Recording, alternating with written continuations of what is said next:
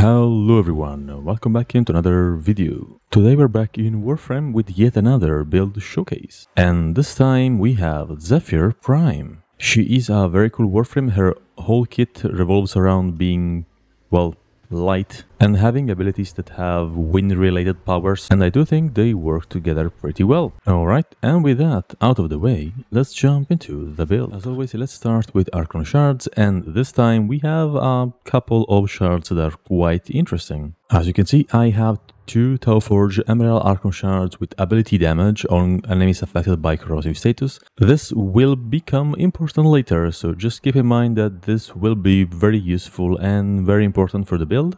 Then I'm using two Archon Shards with ability Strength. You can of course upgrade them to Tauforged. And finally there is a free slot where you can equip whatever you prefer. I do suggest Parkour Velocity because I think it works quite well with Zephyr, but you can go for more Power Strength or even another Tauforged Emerald Shard with more ability damage, or whatever you like. Now let's do a quick introduction of her abilities and then we can move on to the build. Her passive allows Zephyr to move faster and fall slower while airborne, so that is what we are going to do. We are just going to fly all the time and almost never touch the ground. And her passive also allows her to gain 150% crit chance with weapons while airborne. This works as modded crit chance, so it's not going to be a flat increase of 150% crit chance. It's going to be added to your whatever crit chance mod you have equipped on your weapons.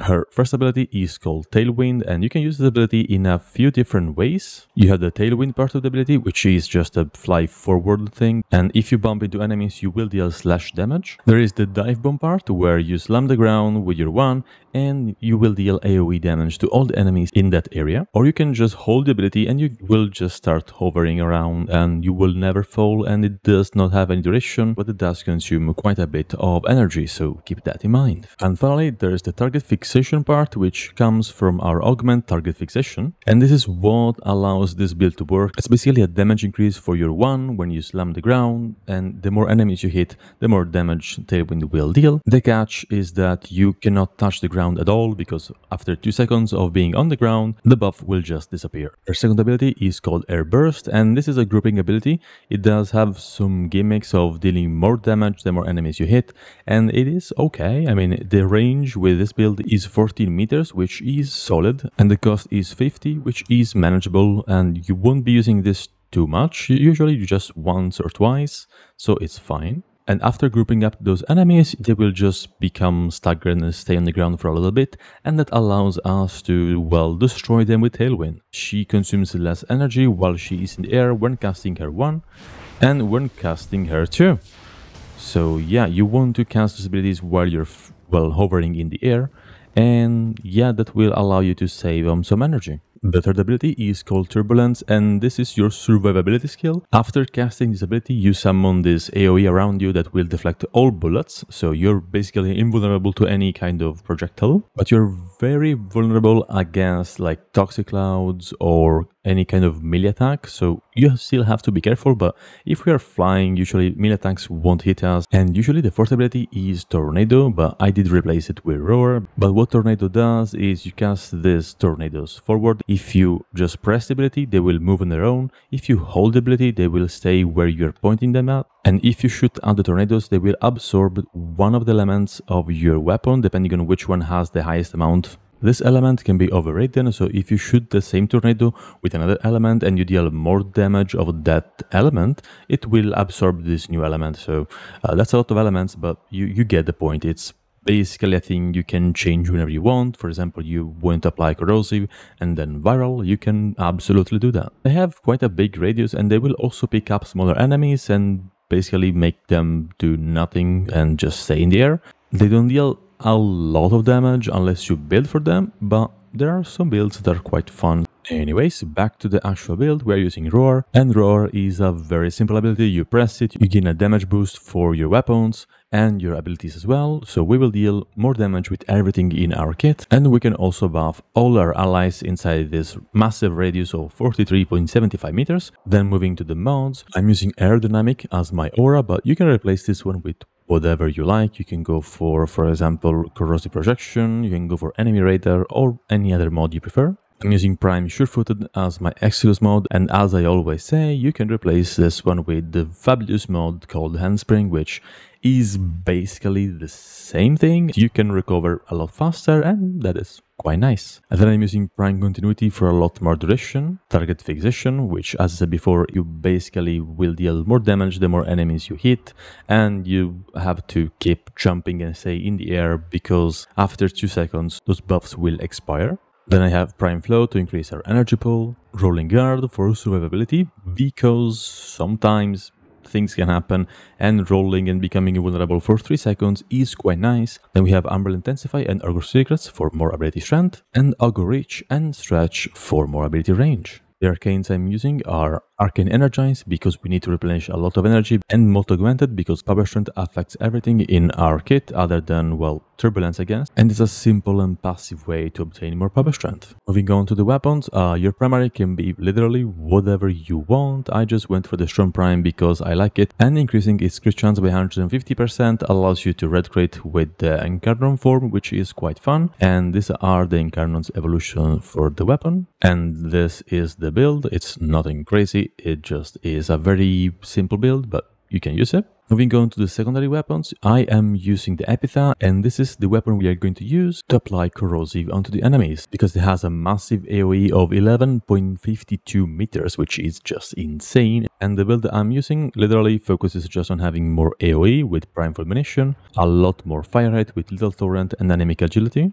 Then I have Corrosive and Cold, and we are using Cold because of secondary Shiver. And finally, Augur Seeker and Augur Pact are just here because I wanted to increase the Augur set. The way the energy we use is converted into shields, and that helps us with survivability. And this arcane allows us to deal 30% more damage per cold status to our enemies, which is just completely insane and will make the damage numbers very, very big. And then your melee can be whatever. I just love the Falcor and it does look nice, so yeah, bonus points for that. I do have a guide for this weapon so you can see how that performs without any external buffs, but the build is just a very simple heavy attack build, and we're using melee influence to, well, destroy everything in the map if we need to. And for focus tree, you have two options. You can use Zenoric, but for me, it's not the best. I'd rather use Madurai. I just love this focus tree a lot. And that is, as always, because of Sling Strength, which increases your ability strength by 40% after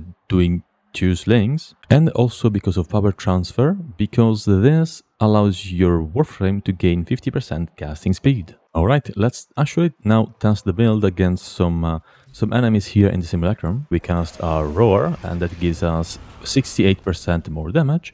Then we group up all the enemies with our 2, and we do thing that is, well, it's bullet jumping in the air, and then we slam the ground 2 times because we still have momentum, and that way we can basically hit the enemies 2 times instead of once, which, yeah, it's quite useful. So again, let's grab those buffs, group up the enemies, bullet jump your one time and the second time. And yeah, the enemies are now gone. This is, by the way, without priming them with corrosive. Okay, now we'll prime the enemies. So again, we grab those Madurai buffs. I already have my Roar, so let's cast our 2.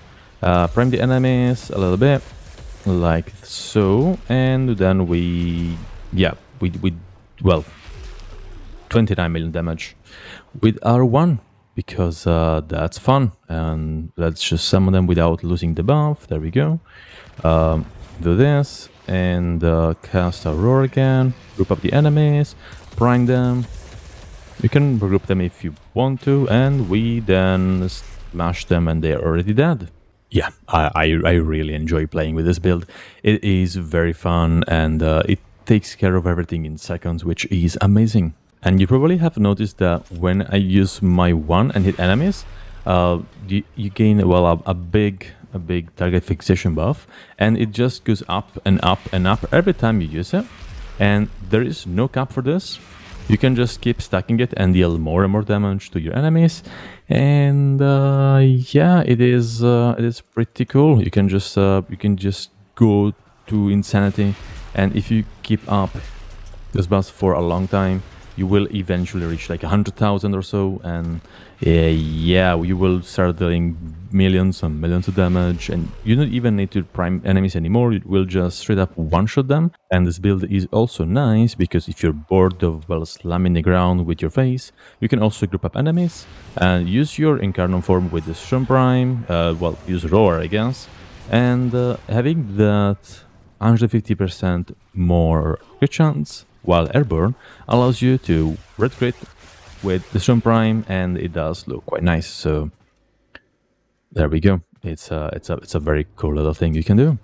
You group them up, and they don't like being hit by a ton of red numbers. So yeah, it's fun. It's another option for this build. Oh, and by the way, if you want to see the Falcor, it's pretty strong as well. So you know you have many tools to well, I mean, you see what happens when you use these weapons with Zephyr, so be careful. Anyways, I hope you guys enjoyed the build. It's very simple and very straightforward. I literally haven't seen Zephyr being played in a long time, and I do think this is a fun little build that you can use to, well, get used to Zephyr and maybe have a little fun with this amazing Warframe. Now for the fashion frame part of the video, this is what I have going on this time. It isn't one of my best works, but I kind of like the mess of colors, and so I kept it. And the colors I'm using are, well, these. I'm just going to scroll through them, and you can see which palette they come from and which colors I used. And yeah, that is pretty much the colors. Emissive, they are very dark colors, nothing too bright in here. And the same goes for the energy colors, because I don't want to blind people while I'm spamming my one onto the ground, so that's why I have those colors. And my attachments are the same color, and the same goes for the Sayandana. I'm using the Harrier skin with the helmet as well, the Zephyr Noble animation and not the Harrier animation, because it's a bit too active for my likings, and I prefer that one. I'm using all the Archer attachments. Then I have the Aspirus Ephemera, which I think you cannot get this one anymore because it was from an event, but it might still be around from like bar or something. I am not sure, but you can use whatever ephemera you like. And I'm using the Ember Heirloom Signa from the Ember Heirloom pack. So if you have 400 platinums to spend, you can buy the whole pack and you get this cool Signa as well. And the Sayandana I'm using is Hildrin's signature Sayandana called Surator Sayandana.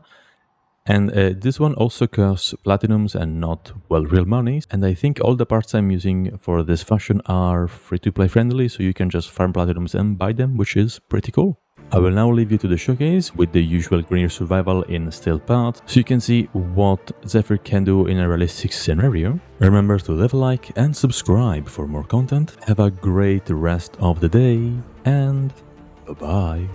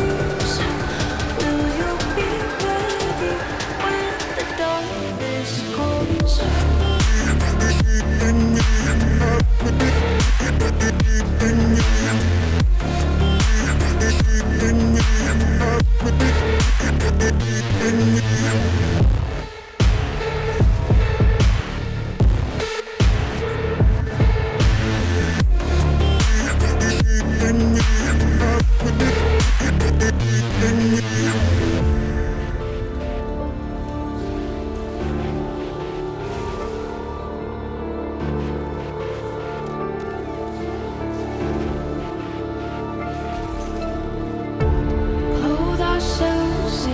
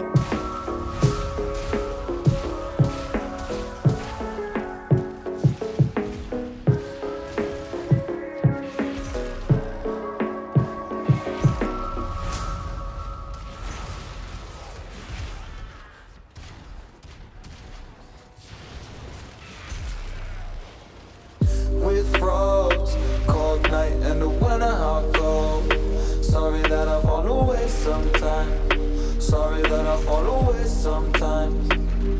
Yeah, the end. Got to end it all on the weekend.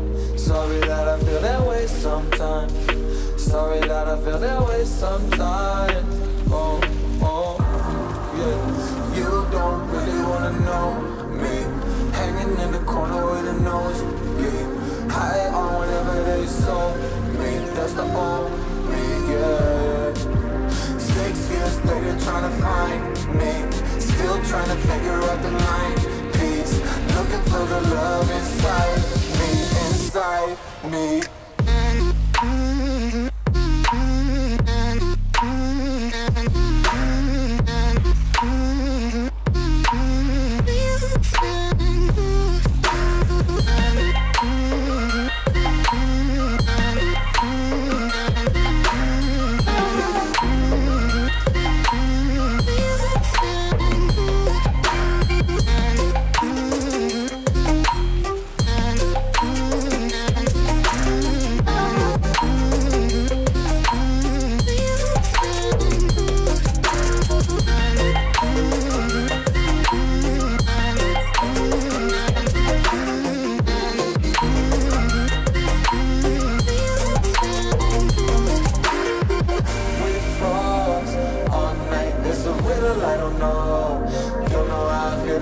Sometimes, don't know why I feel that way sometimes.